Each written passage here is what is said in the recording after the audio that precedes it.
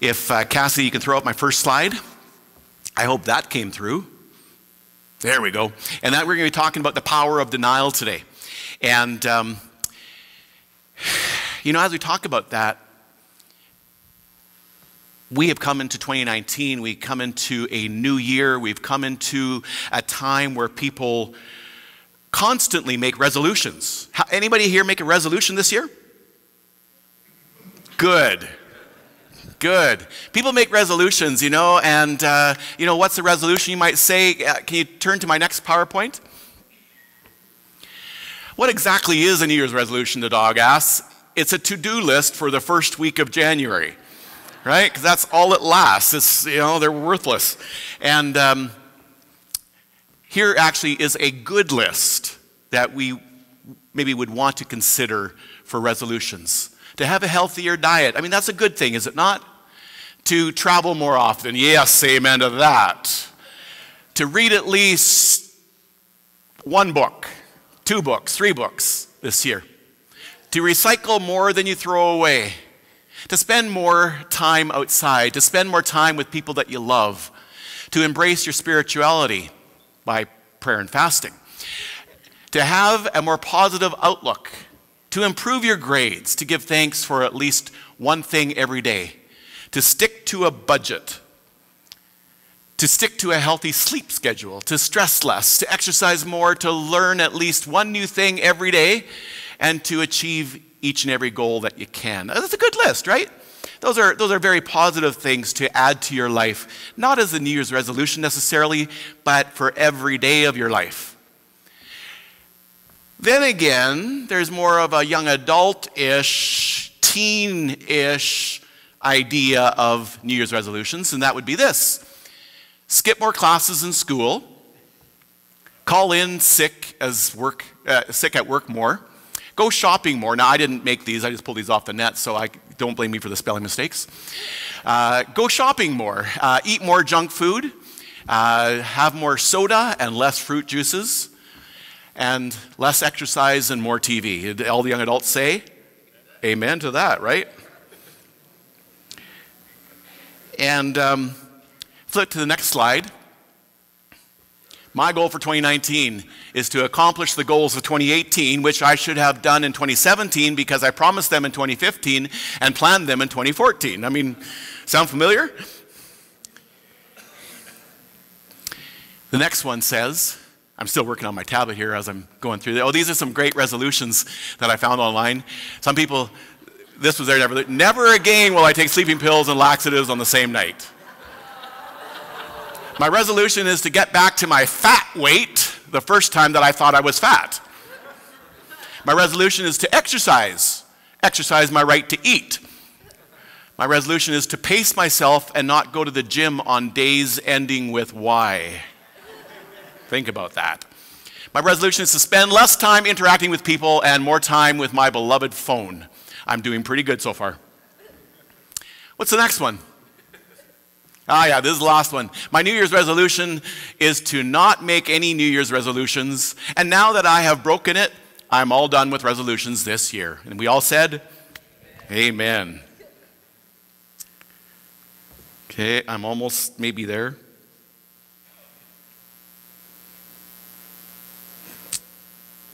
I think I have found it. Yes.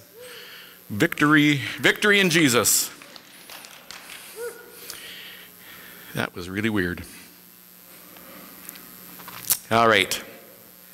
Today we're going to begin with our week of prayer and fasting. And I want to talk to you about the power of denial. The power of denial. And let's just begin with prayer. Lord, I thank you that my tablet is working. And I thank you for every person here this morning that we might hear from you. Speak to our hearts, I pray in Jesus' name. Amen. You know, our week of prayer and fasting is all about denying ourselves food and denying other things like the cell phone and stuff like that. And, you know, that might sound very much like New Year's resolutions, but it's not.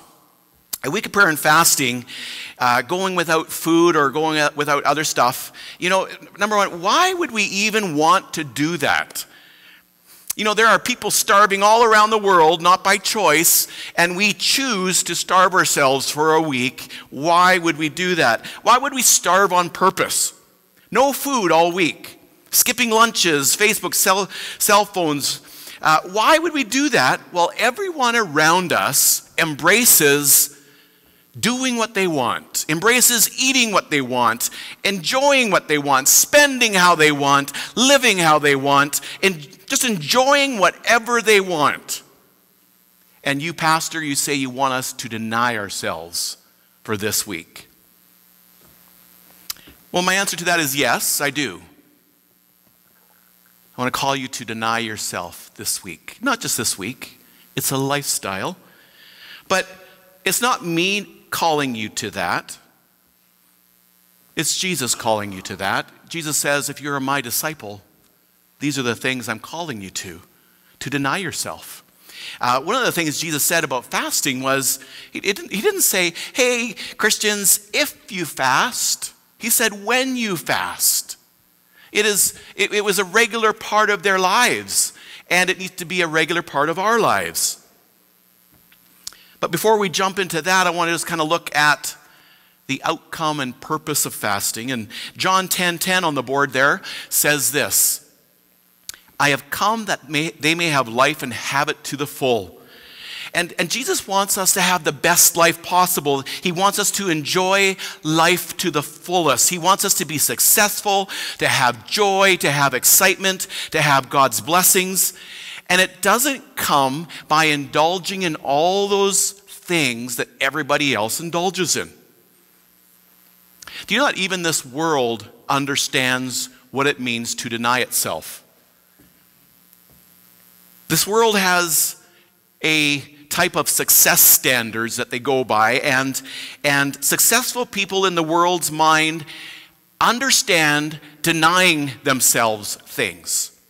Every year here at the church, actually not at the church, but someone's home usually, on the first Sunday of February, we have our Super Bowl party. And this year it's Super Bowl 53. And how many watch the Super Bowl thing on the first week of February? Okay, 2 of you? Good. How many hate football, including me? Okay, good.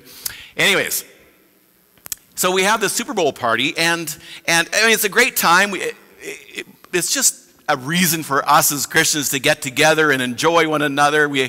I think we usually have one person watching the game while everybody else is playing games and having food and talking and stuff like that, and it's fun.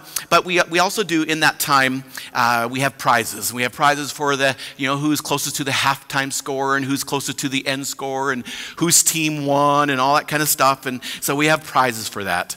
And then the halftime show we sit there mocking and laughing, whoever is doing their thing, and it's a little crazy out there in the commercials and all that kind of stuff. And this year, if you didn't know, Maroon 5 is going to be doing the halftime show. Does anybody know who Maroon 5 is? Do you? I had no idea. I never heard of them. Right? So, anyways, Maroon 5. And so we were thinking this year, we have the Watoto Choir on February 3rd. The Watoto Choir is going to be doing our Sunday morning service. So Debbie Lynn is going to be calling some of you guys and saying, hey, could you billet some of these kids? There's usually about 30 kids and adults to billet out. And you give them breakfast in the morning. And then the next day on the Sunday, right after the service, after they do their whole thing, at about 12:30, we're going to have a potluck. So right now I'm inviting all of you to stay for the food, stay for the potluck. Not only stay for it, but bring something, because we need you to help us feed these 30 extra people. Anyways, but after that, then we're thinking, what? It's been a long weekend already. Maybe we should just scrap the Super Bowl party, because who wants to host it after all the busy weekend? And so if you are thinking, hey, you would love to host this little gathering, come talk to me. And otherwise, we're probably just going to do a coffee at A&W at 6 o'clock. That's our default, just getting together. So anyways, my point is not about that.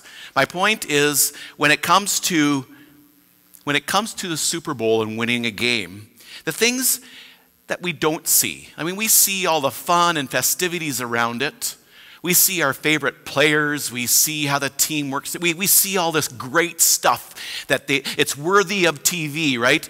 And we see all that. But what we don't see is how much the players have to deny themselves, so that they deny themselves before and during the season because they want to get to the prize at the end. They want to win the Super Bowl.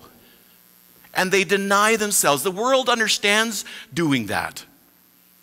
They give up relationship time with their family or girlfriends or whoever. They give up junk food. They have special diets. They exercise, they train, they practice, they learn together as a team. They study their opponents. They figure out ways to make themselves a team, to work as a team, and then in the end, to hopefully win the prize. They deny themselves for the greater good in their lives. They deny themselves to achieve their goals and to achieve the team's goals. Doesn't that kind of sound like the Christian life? Together, week of prayer and fasting, we deny ourselves together. Not just to be separate, but to be a team together, working together, seeing the kingdom of God connect with Vernon through us. Amen. Thank you. The world knows how to deny themselves. And even, with the whole thing of New Year's resolutions, it says it over and over and over. They know what it means to deny themselves, yet most people don't do it. A Christian has similar reasons to deny themselves. But instead of our own glory at the end, we do it for the glory of God. We do it so that He is honored. Throughout the Bible, we see all these different people denying themselves. And they deny themselves so that they can have a closer relationship with God. Adam and Eve, God commanded them, said, do not eat of this one tree, the tree of the knowledge of good and evil. Do not eat of that tree. And so they had to deny themselves until one day they didn't. And you know what happened with that? Their relationship with God was strained, was hurt. David, called by God to be king, but even when the current king, King Saul, was trying to kill David, David restrained himself and denied himself justice and would not lift his hand against the reigning king, which he could have easily, he was delivered into David's hands over and over. Abraham and Isaac. Abraham was called by God to have a relationship with him. And along with that relationship, God promised him that he would be a great nation through his offspring. And the next thing that we see is God asks him to take his first offspring and sacrifice Isaac on the altar. And so Abraham, going through this vexing thing, God, it's through my offspring that you're going to make me a great nation, and you're requiring me to give up my son. And then you know the story, how the story goes, and God provides the lamb, just like He does in providing us a lamb in Jesus Christ to die for our sins. That's Abraham and Isaac. How about the Old Testament Nazirite vow? I'm not sure if you've heard of that before. Samson was one that had the Nazirite vow, and Samson was born for a special purpose, to be the deliverer of Israel from the Philistines. And an angel came and told Samson's parents, said, look, you've been barren, I'm going to give you a son, and he's going to be called Samson, and he is going to be a Nazirite. He's going to do the vow. And he's going to be that Nazirite even in the womb before he's born. And so, Mom, I want you to do those things of the Nazirite vow while you're pregnant. And so she had to do that. And so as a Nazirite vow, they could not drink fermented drink. They could not eat unclean food, which is a thing that the Jews, if you know about the Jews, you'll know about that. And they could not take a razor to their head. And so denying oneself, it's all over the Old Testament. It's all over the New Testament. Elisha in the Old Testament had to leave his family and his inheritance and give up the farm and the regular life and jump into ministry, jump into being trained by the prophet Elijah. He had to deny himself greatly. The point is that with all these denials, there's many, many great and wondrous things that come into our lives, that transform our lives, that God meets with us in special ways. The denials brings a power that Christians need to have. And so if we're not fasting on a regular basis, that's something that each one of us needs to consider.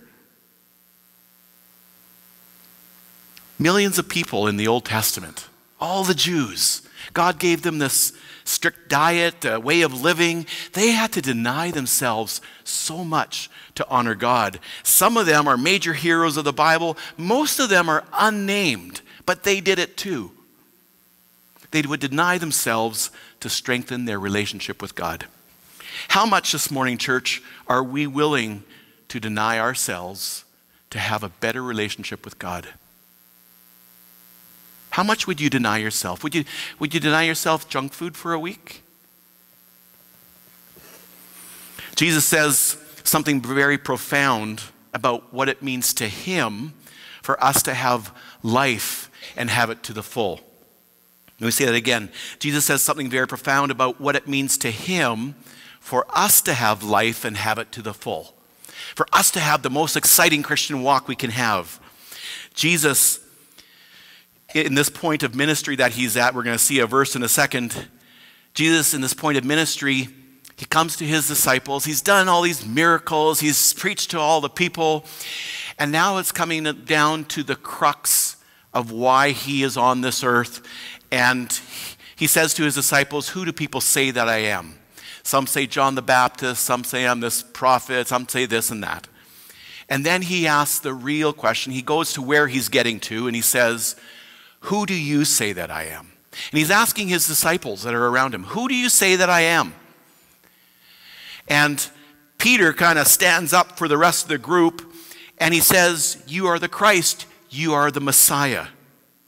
What a profound thing. Like Jesus says in another passage that it wasn't his own brain that came up with that God had touched his heart already. Jesus says a very profound thing in Luke chapter 9, verse 21. If you want to put that up. It says in verse 21, Jesus strictly warned them not to tell anyone that he was the Messiah. And he said, the Son of Man must suffer many things and be rejected by the elders, the chief priests, and the teachers of the law, and he must be killed on the third day, be raised to life. That's a profound thing in itself, right? It's profound for him that he's going to go to his death. He's going to be beaten and bruised. It's just going to be awful. It's a profound thing for him, and he knows it's coming. It's a profound thing for us because if it wasn't for that, we would not have a relationship with God. We would not have salvation. So that's profound. But even more profound, not that anything can be more profound than that, more profound for us is our response to what he did for us. Verse 23, whoever wants to be my disciple must deny themselves and take up their cross daily and follow me. Whoever wants to be my disciple must deny themselves and take up their cross daily and follow me. Wow. Like what a statement. Jesus is calling us to be just like him. As he knew he was going to the cross and death and to be a light for the world, he's calling us to a similar thing. He's calling us to live for God and to live for others over ourselves. He's saying, deny yourself. Take up your cross daily. Live as though you are dead to yourself and you're living purposely for God. He called us to live like we were baptized. How many here have been baptized in water? Okay? And he's calling us to live like we're baptized. That when you get baptized, you go under the water, representing that we die to ourselves. And then when you come back out of the water, to new life. You are reborn. You're a new person. And he's calling us to live like that, to deny ourselves. Have you ever been accused of something that you didn't do? Been accused? I think all of us probably have been, right? If someone accused you of something really, really bad, you don't just deny the accusations that are being thrown at you. You vehemently deny the accusations, right? Yeah. Someone says, you did this horrific thing, and you say, hey, I didn't do that. It wasn't me. And we get passionate about it. And we should get passionate about it, especially if we're innocent. But then again, I was just now thinking that, lots of people that aren't innocent, they get very passionate about denying that they did it too, right? But we get passionate to deny that we did something like that. When I was living up in Terrace, I was between churches. I pastored in Terrace for a bunch of years, waiting on the next church, between churches. Got a job. I was driving bus. And while I was driving bus, I had this grade 4 girl on my bus that was a rodder.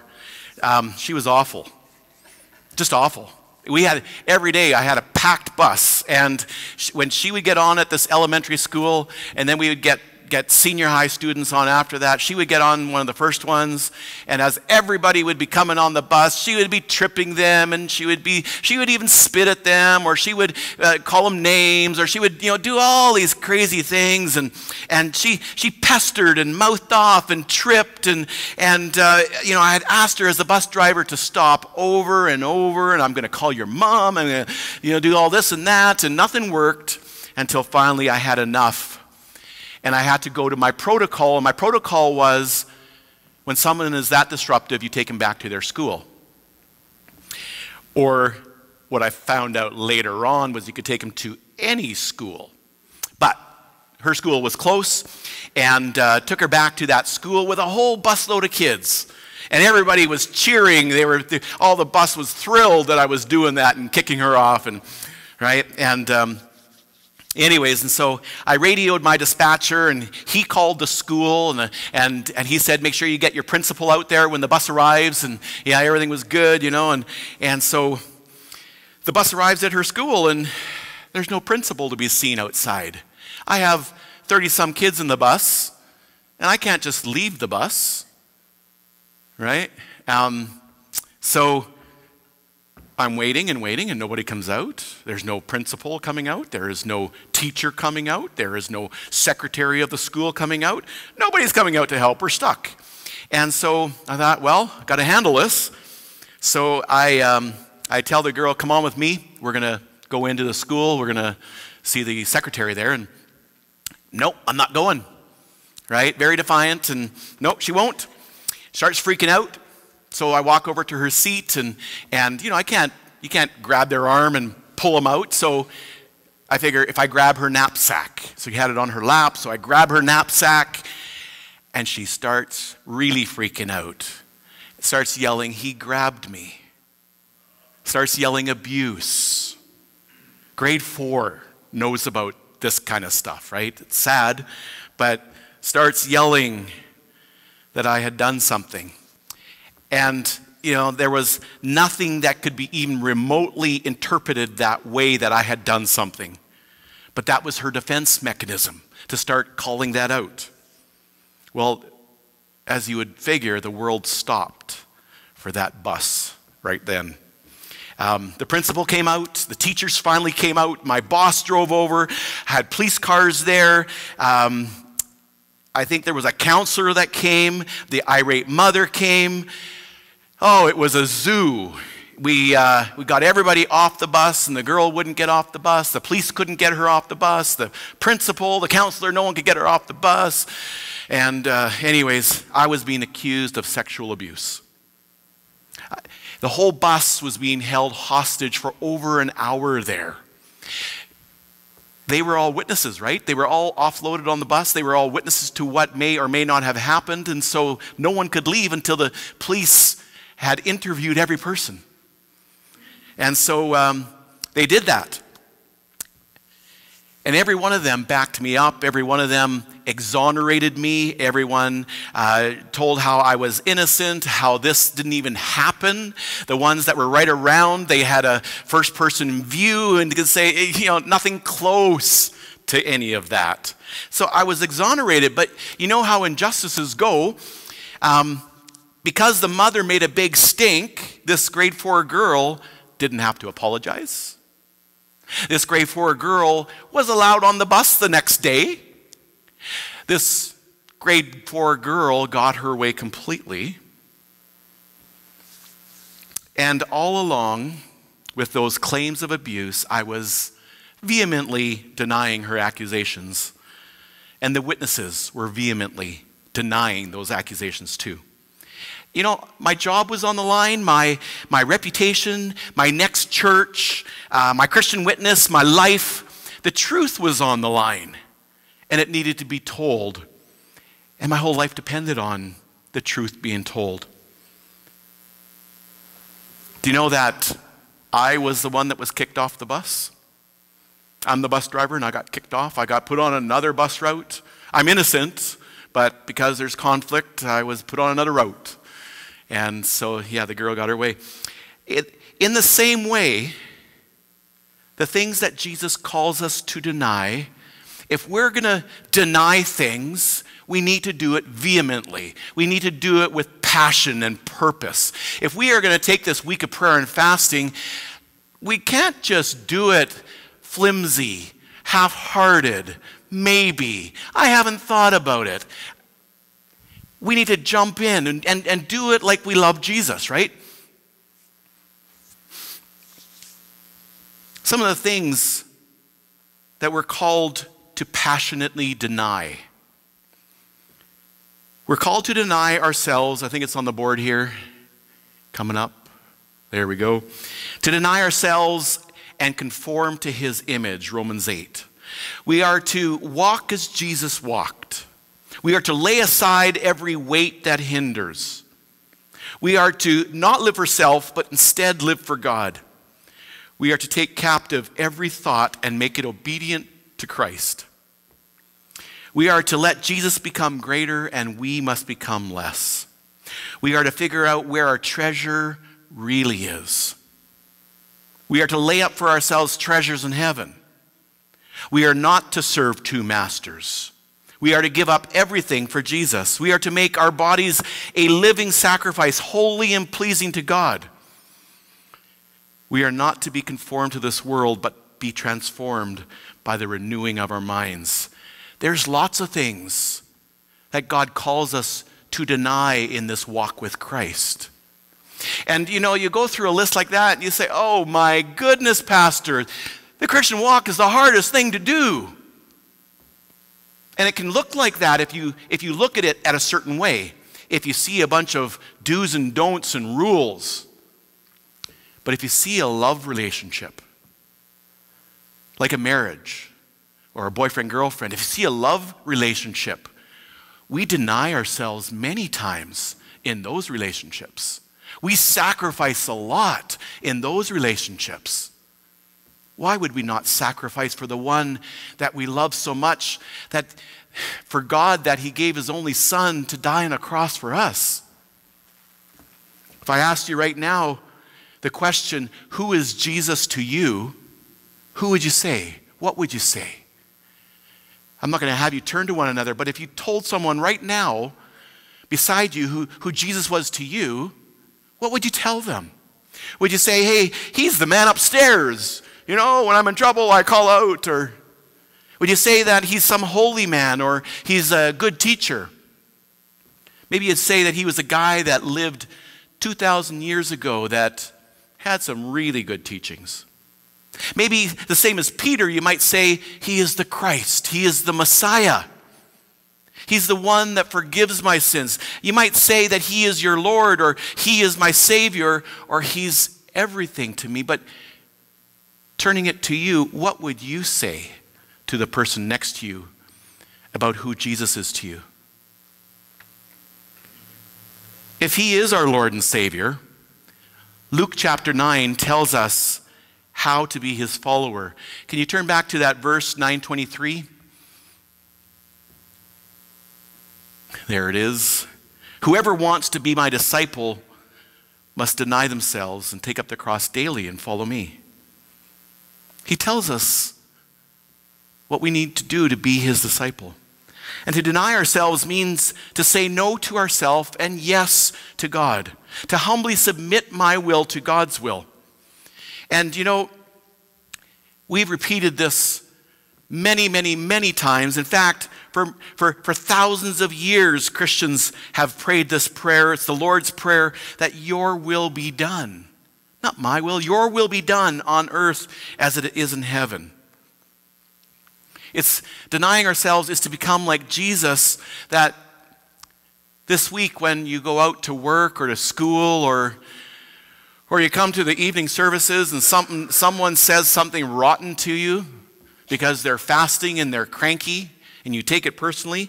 When someone hurts you or badmouths you or wrongs you, Jesus calls us to deny ourselves and turn the other cheek. He calls us to forgive one another. And more than that, he says, and do good to one another. Like when they do something against you, do good to them. Like that's not what the world teaches, but that is who our Lord is, and he lived that out. You know, it's tough to deny ourselves. It's tough. Will we always be successful in every situation? No. In fact, we're going to mess up so many times, it's not funny. But there's always the words, sir or ma'am, I'm sorry, I messed up. Humbling ourselves, denying our pride, and apologizing. Life's a journey. We're not going to always do it right. We learn as we submit ourselves to God's will. The power of denial. It's a deeper, closer walk with God. It's more than that, though. It's many things more than that. But one other point I have here is that it's training.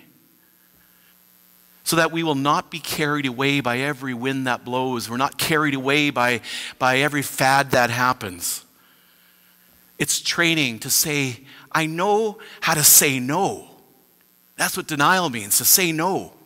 I know how to say no when temptation comes because I know how to fast. It has taught me something. I know how to say no when people want me to go out and do this with them. I know how to say no. It's just like fasting. It's denying myself. Why would we live a life of denial? It's actually for a wonderful reason. It's because we have been forgiven. Because Jesus died on the cross. He died to pay for our sins that we might have this life and have it abundantly, right? We live a life of denial because we've been forgiven. We live a life of denial because when Jesus Christ, when you invite him into your life, he comes in and his Holy Spirit does things in us, amazing things to make us like Jesus. And so we are changed. We're changed people. When Jesus comes in, we're changed. And when you say the word denial, you think, I need to do this. Where if you're not a Christian and you think the word denial, you're thinking, I don't want to do this. I want to take on everything I can and do everything I can and spend everything I can. And as a Christian, you say, no, I'm a follower of Christ. I love to do this. I love to deny myself so that I can have a greater relationship with my God. As disciples, we have new longings in our heart. We have new desires in our heart. We want to serve and please Jesus. As a disciple, we want to do his will and not our will. I want to call our worship team to come. If you could begin to play.